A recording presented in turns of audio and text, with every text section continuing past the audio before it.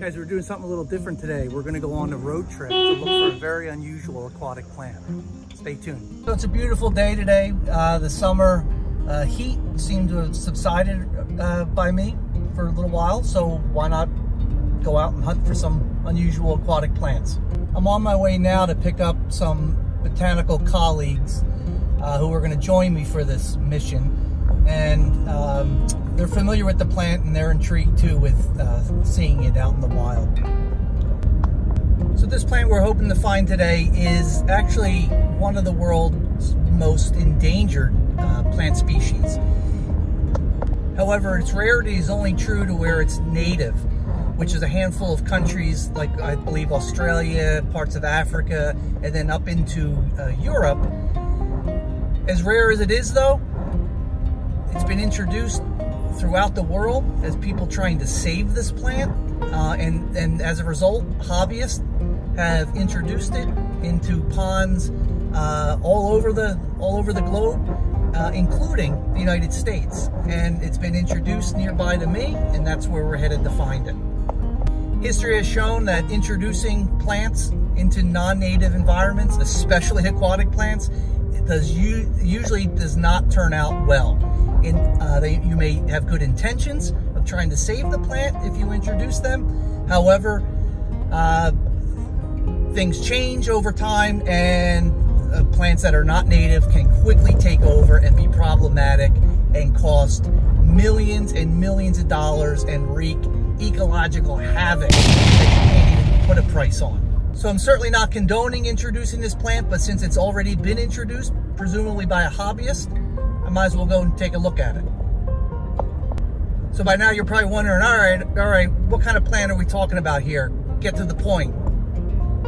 The plant that we're going to look for today, and hopefully we'll find, is called the Waterwheel plant. It's an aquatic, fully aquatic carnivorous plant, meaning it catches animal prey underwater. Its scientific name is Aldrovanda vesiculosa. It is the only species in that genus, and it is related to Venus Flytrap, which is native to North Carolina and parts of South Carolina.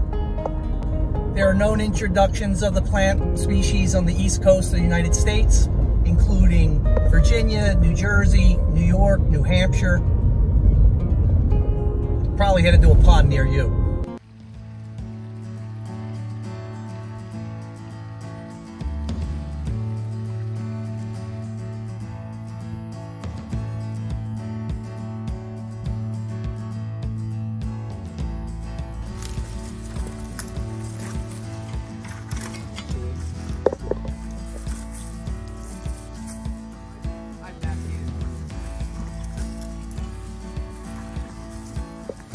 All right, so let me introduce you to the team today.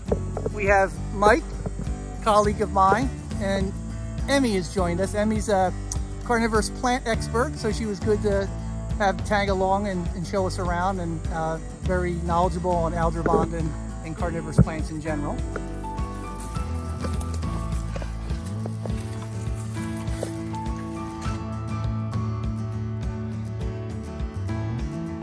All right, so here we are, we found it. There's Mike, who's underdressed for the day, but that's all right. So this is the plant behind me.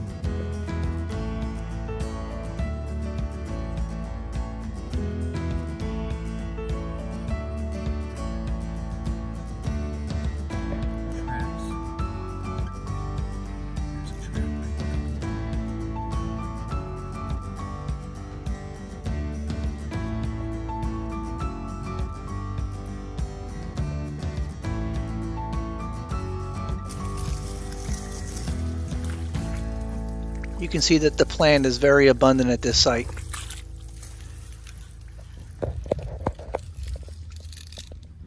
Which is not a good sign for an introduced aquatic plant.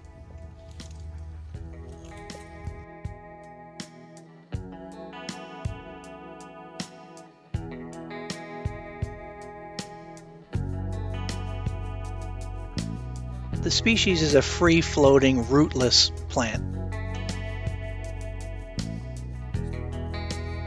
The plant gets its names from the whorls of modified leaves along the stem that give it a wheel-like appearance. Typical of all carnivorous plants, it's the leaves that are modified to be the trap.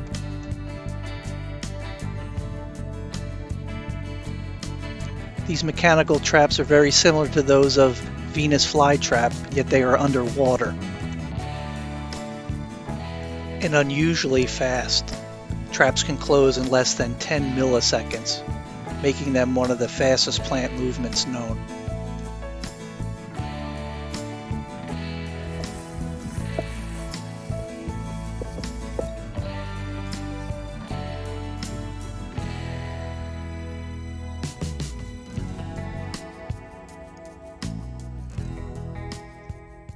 There's always something you should know.